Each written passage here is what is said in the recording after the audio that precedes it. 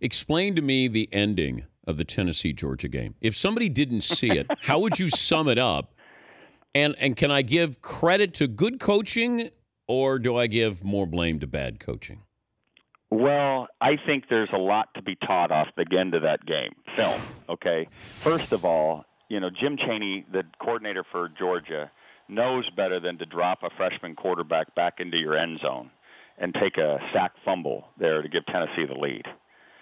But the reason you travel, even if you're in Athens, Georgia, to the state of Washington, which I think might be, in terms of distance, as far as you can go in the continental United States, is for a strong-arm guy like Jacob Eason. They were in cover 2.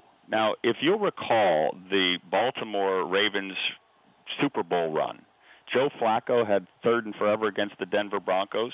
My old UCLA safety, Raheem Moore, was in cover 2. Yes. And all of a sudden, cover 2 doesn't have enough for when you're sending guys down the field.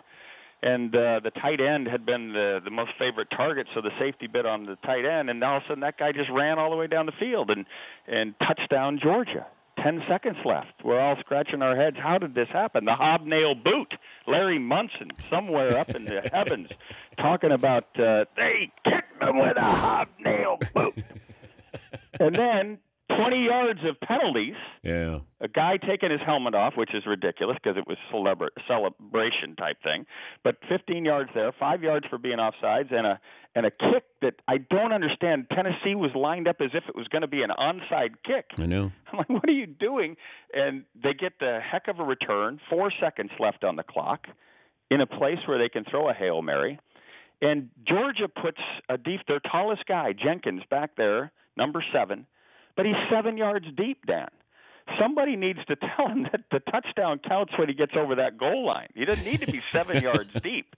And they don't even make a play. And this Jawan Jennings, the next big thing at Tennessee, who had the touchdown against Florida the week before, goes up and snatches it before anybody can touch it for Georgia. So there's lots to teach off Hail Mary defense, but you talk about just pure passion.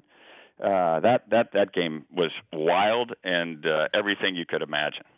The Dan Patrick Show, weekday mornings on Audience.